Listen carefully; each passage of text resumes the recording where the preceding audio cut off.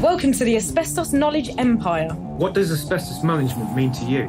I used to really struggle with the asbestos management at my site, but now it's a breeze. It used to be really expensive. I was paying loads, but now I've got my asbestos power team in place. It's so much easier. Asbestos can be a pain in the arse if not handled right. We had to stop the job because asbestos was discovered. Now we don't have that problem. Asbestos management is easier than you think. Asbestos management. Be proactive, not reactive. Think about asbestos first, not last. And now your hosts, best-selling authors and asbestos experts, Ian Stone and Neil Munro.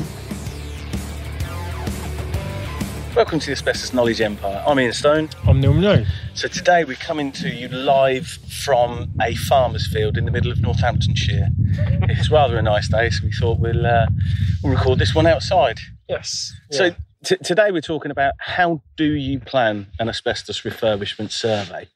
Now, the obvious answer is, well, think about it before you start. But what are the things that you actually need to think about? And we were just chatting about it before we hit the record button. And there's a lot of things that people have to kind of take into consideration, don't they? Yeah, I think we have kind of touched on elements of this on previous podcasts. But it's surprisingly how this is a constant, not issue with clients, but educating clients about... It is a little bit of a battle. Yes, yeah, exactly that. It's a common sort of issue we have to face on a regular basis on, you know, getting the right information, educating the client on what's exactly involved with an asbestos refurbishment survey, what the site's going to look like afterwards and what they need to prepare and kind of think about the future management, which is never thought about. It's the future management of asbestos, which impacts the survey as well. Definitely. So we kind of wanted to cover the basis from the beginning, really. Yeah, and when you say client, I mean, clients for us can be end user client, duty holder, the actual person who's in charge of the building, who's planned the works themselves. But a lot of the time we work on behalf of contractors, where the client perhaps hasn't got that level of education needed to manage a project or even doesn't want to. Or even know there's a requirement to have a refurbishment survey. Exactly. So they'll package off the whole parcel of works that basically cover the rip-out works, the reinstatement works, but also under that is the asbestos works. So sometimes we work directly for the contractors. Now, it always makes me quite surprised, although I shouldn't be surprised anymore, but the amount of times that we get called in at the last minute of, oh yeah, we've started a project this week and we need a health and safety have identified we need a survey. Which is insane. It is insane. And like on the projects that it happens, it's like, I don't know, ridiculous. Some of them are like multi-million-pound projects. Yeah. And just it blows my mind still that we kind of get called in at last knock-ins. But even worse than that, we've finished this project, but we need to have an asbestos survey for the file. Yeah, for the CDM file. And you just think, you what? Yeah. How is that even possible in this day and age? It is. It's crazy. But that has actually happened very recently. Yeah, no, it has. It has. It's madness. But yeah, so how do we plan it? Well, like I said right at the beginning, I mean, the obvious thing is to think about it first. It sounds obvious, doesn't it? It does. But it's a little bit less obvious in what you've got to think about. Yeah. Because a lot of the time, I mean, again, we get asked to do surveys for schemes sometimes where there's like a basic concept of, right, we know we're going to rip all the walls out of this room, we're going to rip the ceiling down and we're going to replace everything, but we're not quite sure exactly what's what and where's going where. And that presents its own problems for things such as electrics, doesn't it? Yeah, all services really, depending on what's going to go back. Yeah, like you said, you may be planning a basic refurb, which then turns into, you know, a more complex refurb. I mean, it's having that information. So it's a good idea to get all the kind of relevant trades involved at the beginning to get a kind of defined scope from them. Yeah. You know, you may have your plans in your head of, we just want to reconfigure a few rooms. But if you don't know exactly what's involved with regards to other trades, then you don't know what, you know, the extent of that upgrade. So for instance, if electrics need replacing, you may be talking re-armoured cabling to upgrade, you know, the electrical supply to the individual units or buildings or even the rooms. Exactly, because I mean, sometimes in your own mind you might think, right, well, yeah, they can just lop the electrics out of here, dead them off, and then they put the new stuff on that, and then we're all good. But that doesn't always work, does it? No, it doesn't. And it depends on the age of the building, depends how old the electrics are, depends on what is going new in, because if you're changing the use of a room and it's turning from, I don't know, an office into a workshop, well, if you've got big, powerful machines in there, they're going to be drawing down a lot more electricity. Like you say, they might need new armoured cabling to go in. And again, where's that going to be routed? And it always surprises me when I've been on projects when I think, well, surely you could just go through there, and you're back to the mains and that's it. But then there's rules, there's regulations, there's reasons that they have to perhaps take a longer route, and things like that, which has would have caught me by surprise. Yeah. If I was kind of doing the electrics on that project. Yeah, definitely. So it's getting the right professionals in at the right time to take that advice on and to determine the full scope of what's required, really. And kind of the next sort of thing to think about is, how is this going to take place? So how is the refurb going to take place? How are you actually going to manage that? Is it an empty site, or have you still got occupants in the site? And it's kind of building that round that plan of how are these works actually going to happen, and thinking about, well, how's the asbestos survey going to happen as well?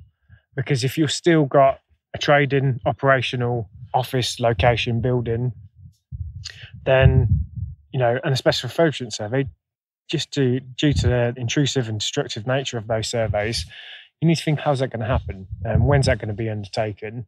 And can you do that physically without sort of decamping the actual whole building? Yeah, and I'm thinking about the project that we did recently in a pharmacy, and that was kind of very piecemeal, wasn't it? Because it was in a large hospital, the main pharmacy in the hospital, so they were struggling for space already.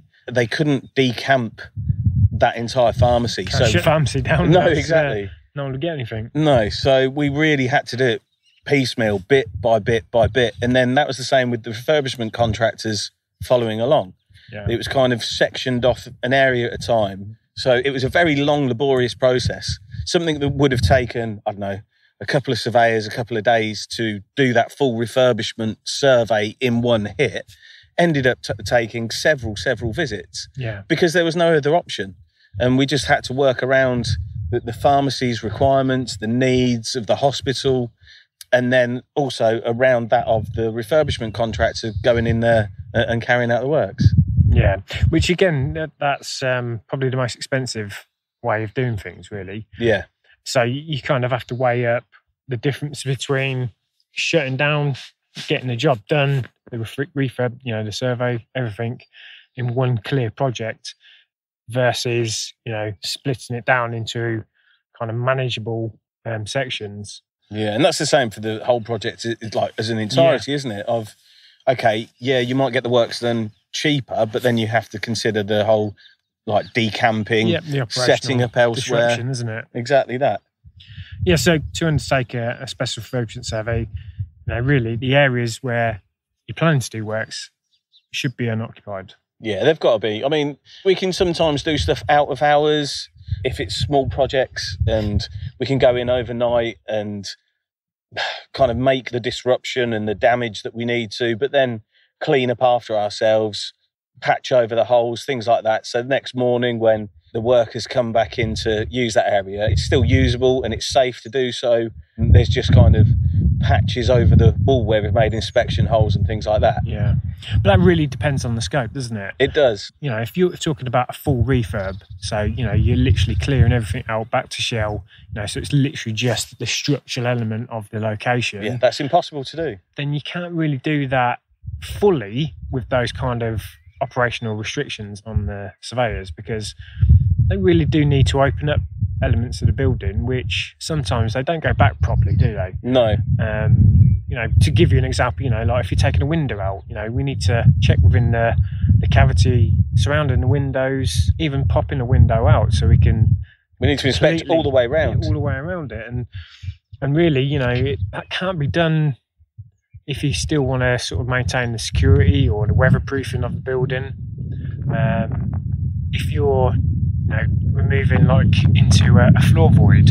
Sometimes getting into a floor void, is really hard, and taking up floorboards or, a raised flooring, it can never go back down sometimes, and they're the sort of things you need to be thinking about. That's it. The things that I've kind of learned over the years, with the best will in the world, you can look at an area, like you say, floorboards. That's an interesting one, because you think, well, they're just bloody floorboards. So you've got to get a jemmy on one end, just raise it a little bit, then you take the nails out, or it's screwed down. I mean, the amount of times when we've tried to do that and the boards break, the nails break, the screws break, and it just ends up a complete and utter shit show. Yeah. And basically the only way to get into that void is splintering the wood up. Yeah, you essentially destroy that layer of floor to get into the void to check. And there's nothing that can be done because the wood's old and degraded. And it's not until you start doing these kind of works that they are intrusive. Nothing is kind of, it's like that saying, isn't it, about best laid plans and all that. Yeah. And you can't always guarantee that, okay, you want to preserve that wood, but sometimes it's just impossible to do so. Yeah, definitely. And even a simple thing of flooring.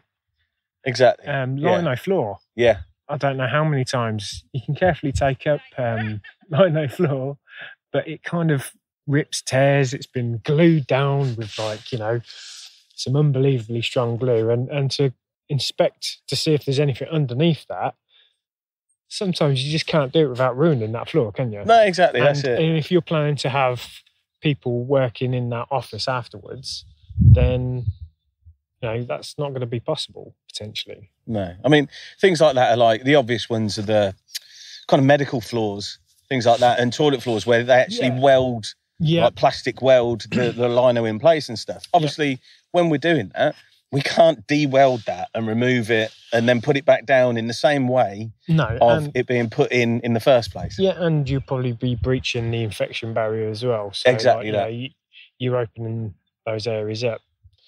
So yeah, there's lots of things that need to thinking about with regards to kind of carrying out those surveys safely, isn't there? Mm. And it's like I said, it's doing them at the right time to make sure that you can carry on with your project.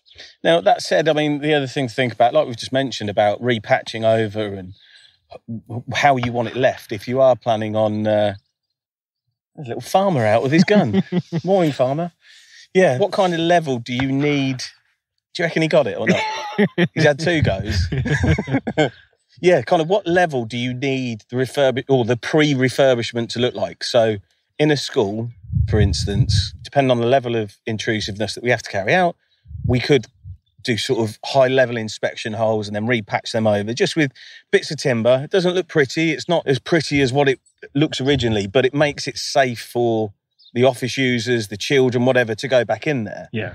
But if you're in an environment or you've got clients where, I don't know, you need that, like you said, the infection barrier, the infection level to be safe and secure, well, then we need to look at getting other trades involved, don't we? Yeah. And you also mentioned about windows. Windows are a great one. I mean, sometimes with the best will in the world, and even if a client says to us, look, we're not bothered about the security of the site, we're not bothered about the rain integrity of the site, just do what you've got to do. If you've got to smash a window out, smash a window out. Yeah.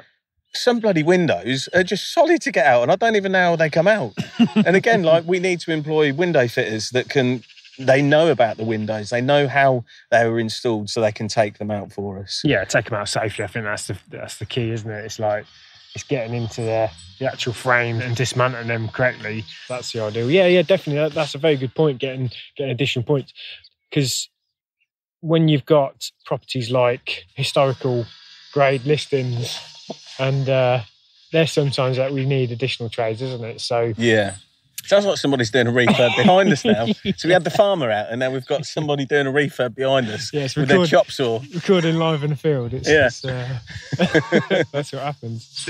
So yeah, when you've got grade listings on buildings, that's something really important to think about, is trying to get into those historical interest areas. So you may need, we've done projects in the past where we've had to hire in specialist carpenters. Yeah, not just a chippy. Not just a chippy, like specialist woodworkers. Like the old Yellow Pages advert. Yeah. Hello, do you have a French polisher? Yeah, one of those. That kind of trade. To safely take stuff off and put it back as, as oak panelling, teak panelling, things like that. As if it's never been moved. Yeah. Yes, there's lots to think about on the refurb survey, isn't there? Definitely. So like we say, it's not just about, right, I need a refurbishment survey first at the beginning of the project. It's how does that actually look? How and when am I getting the surveyors in? What do they actually need to access that perhaps is going to affect all of the other trades? It's not just the stuff within that room. Like we said, it's the services and things like that, where they go back to. It's checking those routes back to the main electrics board, back to the gas, whatever it is. Yeah. It's making sure that the asbestos surveyor has checked everything that is going to be disturbed as part of the refurbishment works. Yeah, and then planning any necessary trades to assist the survey as well. Yeah. Something we didn't mention is, if you are looking to, replace heating or boilers or electrical units, as part of the surveyor will need to obviously check those items. So, you may need to isolate those, you may need to get them drained down, and even help inspect. So, for instance, boilers, old boilers that you've got in your boiler rooms, we would hire in or ask the client to provide their, heating engineers to help us in, open up and inspect the boilers and any sort of plant equipment that's been affected by the refurbishment survey. And sometimes this can only happen at the point of dismantling itself. So that's something to bear in mind of, especially with boilers, or kind of anything. So if you're carrying out a refurb and there's areas that you can't get the surveyor in to check and fully inspect beforehand, well, you do run the risk of delays. That's the only thing. Yeah. So sometimes you're better off having that delay at the beginning of the project to get the surveyor in before any of the other works are planned, so that they can inspect areas, because we've had it on projects where clients haven't been able to get us in beforehand, and then we go and crack on with the survey, and lo and behold, literally within the first half an hour of doing the survey, we find licensed asbestos products in a damaged condition, and therefore it halts the job, because nobody else can even go and do anything until that asbestos is dealt with. Yeah, definitely. If you have got a time sensitive or, a money sensitive project where you cannot afford delays, then you need to do as much as you can, go as far as you can possibly before the refurbishment with regards to the asbestos survey. Because if there's ever going to be a delay, having a delay with asbestos, there's always downtime, especially if you're talking licensed products. You've got a 2-week notification. You would never get a waiver for what the HC would deem as poor planning. So, that's dead time to your project. Exactly. If you cannot afford that, then you need to go as far as you can with the asbestos survey at the front end. And if that means getting in additional trades to make sure you can access areas, if you need to close off areas of the building to ensure that, the asbestos survey can go as far as it can, then I would always recommend that. Like you say, the dead time. So you've got the 2-week notification period, plus however long the actual asbestos project is going to take itself. Yeah. And we know, licensed materials, they're difficult to remove. It's never a straightforward project. Yeah. So, it could range from a day to months of a delay, depending on how big the project is and how big an issue the asbestos is there. So you're then into kind of that risk area of, if you've got other trades on site and you've got damages in the contract and things like that, well, you could be looking at a hefty bill to pay the workers for the downtime, to pay the client at the end the kind of liquidated damages for overrunning on that contract. Yeah, definitely. Equipment that they've hired and stuff like that can soon rack up the cost, can't it? It can indeed. To give you an example of that, in retail is probably the most kind of time sensitive industry, I'd think, where if you've got a shop that trades, they certainly push us that way. Yeah, but the only way that they make money is being open and trading. So any day to them closed is lost revenue, and they're always very, very time sensitive on their refurb. They're always planned to the second, really, and any delays on them is it can really affect their business. Yeah, I mean, I've heard figures bandied about before by some of the large retailers that basically having even 1 square metre closed off per day costs them £10,000. Wow. And So to shut a whole store. Exactly. And then have, 2 weeks plus downtime. Look at Primark recently. They put the figures in the press of the coronavirus thing and shutting them. It's cost them, I can't even remember what it was. It was like 750 million, wasn't it? Yeah. It was something ridiculous and that's what it cost them a month. Yeah. So if you break that back down to store level, again, it's that kind of thought process of how much does that area cost? How much does that store cost? Yeah. And for the sake of getting that, I don't know, paying the extra couple of £100 on getting the survey done correctly, full access, if you've got to hire in additional trades, additional access equipment to get into these areas, or even maybe additional trades to make good the asbestos survey, it's kind of weighing that up, the benefit of that versus, any risk of delays. That's it. The upfront cost on that would be completely outweighed if asbestos is identified upfront. Yeah. Before you've got all the contractors in, before you've got all the equipment on site, before you've got all those liquidated damages in that contract, that just outweighs it. Even if the survey ends up costing sort of 3, 4, 5 times what it normally would, who cares when you've dotted the I's, crossed the T's, everybody knows where they're at, and it's kind of, that can then, like you say, be incorporated into the overall project timescale. Yeah, happy days. Well, I hope you took some use from that. This is our first outdoor recording. Al fresco. Al fresco.